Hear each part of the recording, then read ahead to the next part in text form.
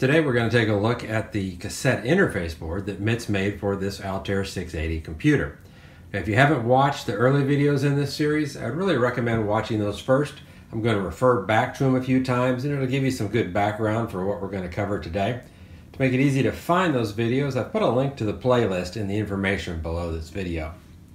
Alright, I've already got the cassette interface board installed in this computer. And this is what it looks like right here. This connector right here is where audio in and out come to the board, and it runs through these audio cables to this connector panel in the back that's got 3.5 millimeter female jacks to allow us to connect this standard audio cable. That audio cable then runs over to our cassette player, and it plugs in to where it says record in or microphone or headphone out for playback. Now the Altair cassette interface board, both here and on the Altair 8800, did not work well with both boards installed, both cords connected at the same time. So typically you only use one cord at a time and you swap back and forth as you went from save to playback for loading versus saving files. Alright, now in addition to that cassette interface board, we also have a memory board installed down here. This is the 16K RAM board. And this would be a fairly typical setup for running Altair's 8K Basic, which was the only version of Basic provided for this machine. Basic itself only took about 7,200 bytes, so it left you 8 to 9K of memory available for programs. So that was a pretty good setup in the end. And we are going to get that 8K Basic up and running later on in this video.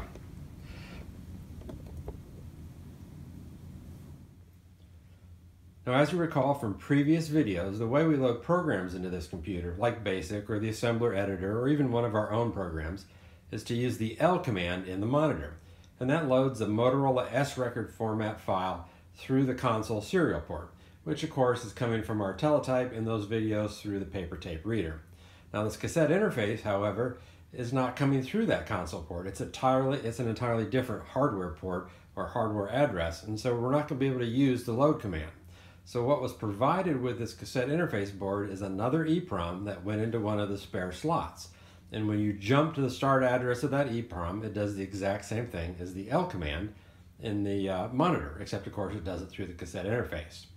Now that load command did not take the entire EEPROM, so in the rest of that space they put a save command, which, if you recall from video number 2, was one of my pet peeves about this system, is that it had no way to save out to paper tape. You could write a program, hand enter it using the monitor into memory, execute it, debug it, and then you had no way of saving it, which I felt was a huge shortcoming. So with this cassette interface, you can now write small assembly language programs by hand, enter them in the monitor, debug them, and save them. Plus, it's much easier to type on the CRT or on a video terminal than it is on a teletype. So now the process of hand assembly, entering the data and saving it isn't so bad. So what I'd like to do first here is go ahead and demonstrate entering the Hello World program we did in the second video. Now instead of printing Hello World, we have it print Altair 680. We basically hand assembled that to a piece of paper, generated the hex codes that represented that in machine language, which in the 6800 is very easy to do. And then we entered them in the monitor and had our program running. So let's go ahead and start this up. Give it a reset, ready to run. Now we'll come over here to the monitor and run the monitor. Let me get to the right spot here. All right, let's see. Sorry about all the time there. Okay, there's the monitor. So we've got a program to enter. So let's go ahead and type in that type in the program. We use the monitor's memory command, and this program starts at 200. And the first byte of it is a CE. To go to the next address, we hit N for next, and now we can type in the next byte, which is 02. And now we can proceed and just enter all the program bytes that we had written on our piece of paper. So I'm just going to go ahead and do that.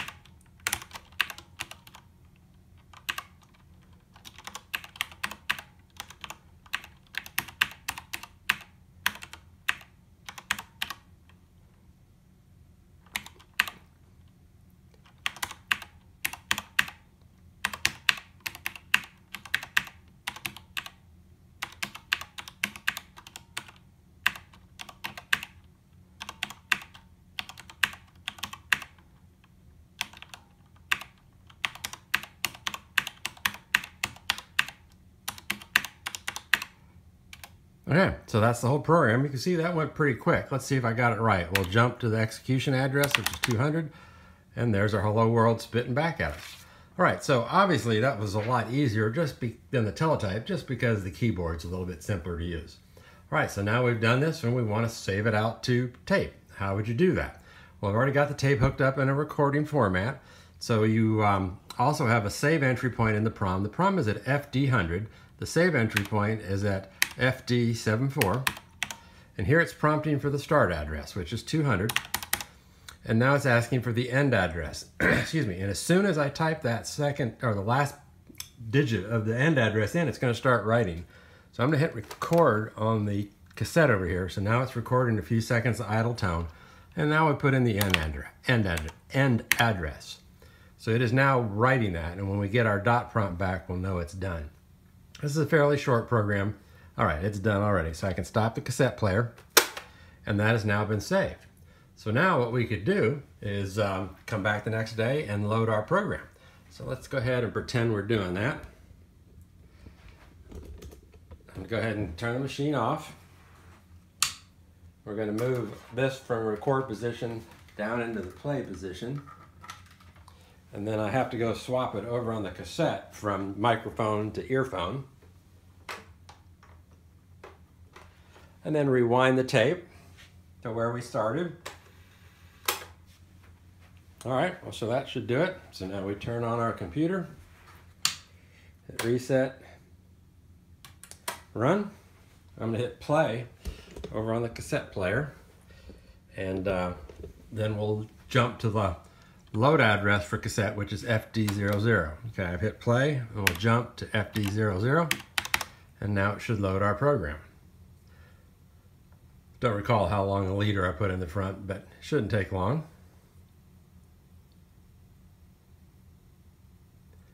There we go. So now we just jump to 200, and there's our program.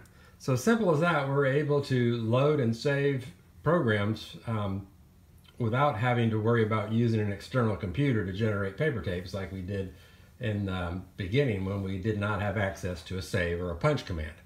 We're going to take advantage of this so that we can write some simple assembly language programs to speed up the process of loading BASIC by a factor of almost 3. And we'll get to that right here following this. As we've shown in a previous video, the process of loading 8K BASIC into this Altair 680 is a miserably noisy and long process. It takes about 35 minutes. And of course the cassette promises to improve on that because number one, it's quiet, and number two, it runs at a faster baud rate. It runs at 300 baud, which theoretically could get us 30 characters per second as opposed to the 10 characters per second of the teletype, so 3 times as fast. Now for some reason the consortium that put together the Kansas City cassette standard that Altair and others adopted chose to use 2 stop bits instead of 1. I'm not sure why. I've never seen a technical reason that would be beneficial. And that slows it down to 27 characters per second, but that's still almost 3 times as fast, so it's an improvement. So instead of taking 35 minutes, loading BASIC on this as Altair shipped it out takes about a little under 13 minutes, so a good improvement. However, when you're sitting there watching it, 13 minutes still seems like forever. And on your Altair 8800 or your friend's 8800, same size BASIC, same number of bytes approximately, loads in under 5 minutes instead of 13. Why the difference? Well, again, just like before, it's because the entire tape is written in Motorola S records. That is a ASCII representation of the binary data. It has almost a 3-to-1 overhead. So for example, we're actually loading about 7,200 bytes into memory, and yet the tape is just shy of 20,000 bytes long, so almost 3-to-1. And that is just a big waste of time that isn't necessary. A simple 2-stage loader would take care of this problem. Very common solution in computers since the 60s and before. And in fact, the Altair 8800 did it with a 2-stage loader. So at the beginning of the tape, we could have a very small program that gets loaded with the ROM and is 10-15 seconds to load, and it turns around and then loads the rest of the tape using a binary format that's much more space efficient. In fact, we could use the exact same format that Altair used on the 8800 tapes. and that's roughly a checksum byte every 256 binary bytes. And so that's what we're going to do in the video today. We're going to show how easy this was to actually implement that. And again, you wonder why on earth MITS didn't just ship it that way. It cost nothing, no new hardware. The only reason I can ever come up with is because they just wanted to make sure this 680 was slow compared to their 8800 at the expense of the customer. It just doesn't make sense to me. But anyway, so what we'll have to do is write a small program that loads the binary format off of this tape. And it's a very simple program to write. It's something we can write by hand assemble it into machine language, and key in those bytes in the monitor just like we did in the first part of this video. And again, we can now save that out to tape. So I've already done that. We're also going to need a program to write out BASIC to the tape for the first time. That's basically the same program as the load, just reversing the direction of your saves, of course. So that's very easy to write. In fact, it can almost just be patched into the first one. So I put that into memory as well and wrote it out to a tape. Now the load routine I put up at 3F100. That's at the top of the 16K board, well out of the way of BASIC. BASIC's down at 0 through about 1C100. I put the writing program, the one that writes out BASIC in the binary format, at 3E100, just below the other one, so I could have it all in memory and debug it and test it. All right, and in this computer, I've already got that all set up. So let's go ahead and take a look at what it was like to write this tape. So the first thing we want to write to tape is an S-record version of our little load program. And again, we can jump to an entry point in the PROM to write that out to the tape. So that's what I'll do first. And then I'll immediately turn around and jump to the program we wrote to write the binary format of BASIC out. It's at 3E100, so I'll jump to that after giving 4 or 5 seconds of time in between, because when we load this tape, you'll see that we have to jump to the loader once it gets loaded to then load the rest of the tape. Very simple, but you'll see that in just a second. I've also loaded BASIC into memory now from cassette tape and went through the 13 minutes, so it's all in memory ready to be written out. So let's go ahead and start this process. So let's write out the first part of the tape, which is the first stage loader, a little program. So we jump to FD74. It wants the start address, which is at 3F100, and the end address is at 3F66. And as soon as I hit that last 6, it's going to start writing. So I'm going to hit record over here. Give it a little bit of time. All right, and so now the PROM is writing this out in S-record format to tape for us. And this shouldn't take long. Now, as soon as that's done, I'm going to jump to 3E100 to write out BASIC so that it's all one nice continuous tape. Okay, that's done. So we're going to jump to 3E100, and I've already got the values in here to write it, the exact start and end address of BASIC. That gave it some space in between those two.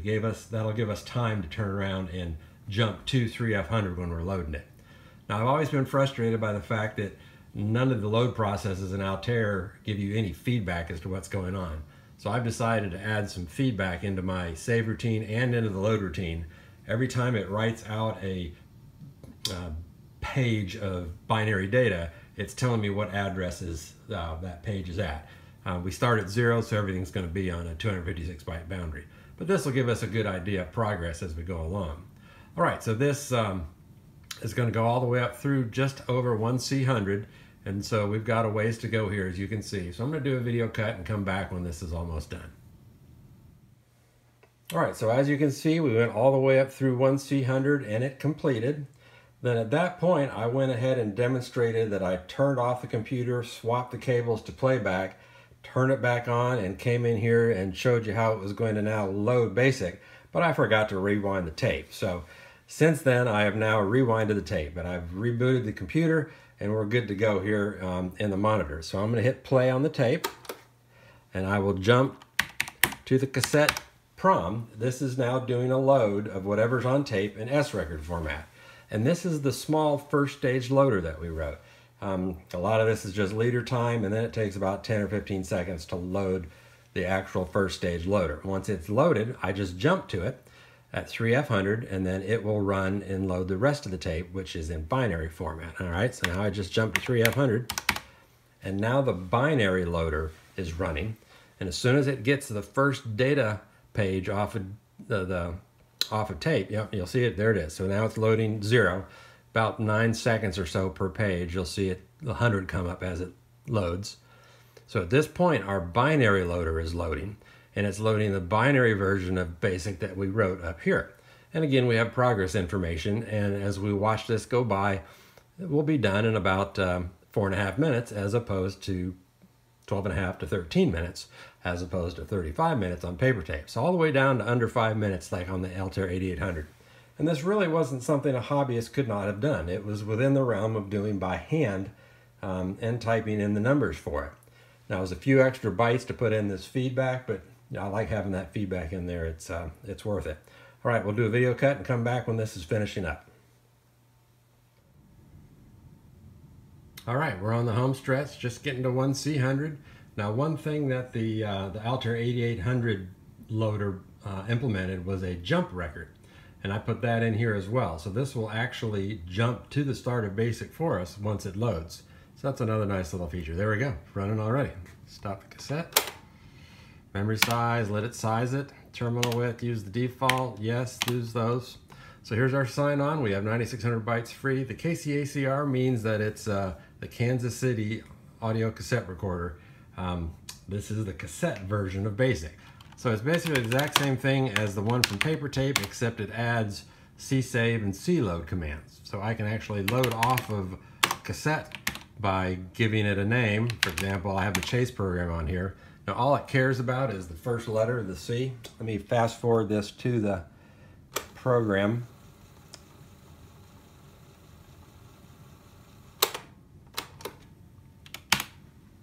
And now you can go off and you can load a program. Now this program is fairly large. It takes about a minute, 15 minute and a half to load. But of course you could also save programs with the C save command. So we'll come back here in just a second when this is done. All right, so that's finished loading. As you can see, I ended up having to reset the machine, jump back into BASIC and run it again. Basically, I started the tape at 120 on the tape counter instead of 110 where it actually was. So still a difficult science, not near as easy as using disk and floppy disk in a file system still. All right, so this is a fairly large program. And if you've watched some of my Southwest Technical Products videos, I've demonstrated this program in several of those because it's almost like a little benchmark because it takes a good bit of execution to set up the game board to begin with. So this game basically is a maze that you have to work through with electrified fences and walls and enemies coming to get you. Let's give it a random number. And this process right here is when it's generating that table. Lots of random numbers to generate here. And we use this as a benchmark to compare computers and compare basics in that Southwest Technical video demonstration. So that delay was fairly long. And that again is because this 680 runs at half of the normal speed. And then as it renders this game table, it also draws it a little bit slower than an Altair 8800 or the Southwest Technical 6800 because those are running at full speed as well. So this draw rate, it's having to compute and look things up, it's a bit slow. But unless you were comparing them side by side, you probably wouldn't really notice that it was slow. I'm about to get killed, there we go. So anyway, there you go. We're up and running with BASIC. We've got the time down from 35 minutes on paper tape to 12.5, 13 minutes with cassette. And just a couple changes that we did, hobbyists could have done. We're down to under 5 minutes, just like the 8800 now. So not too bad. Not as good as disk, but we're doing pretty good. So this machine ends up being fairly usable as a basic machine once we have this cassette going with it.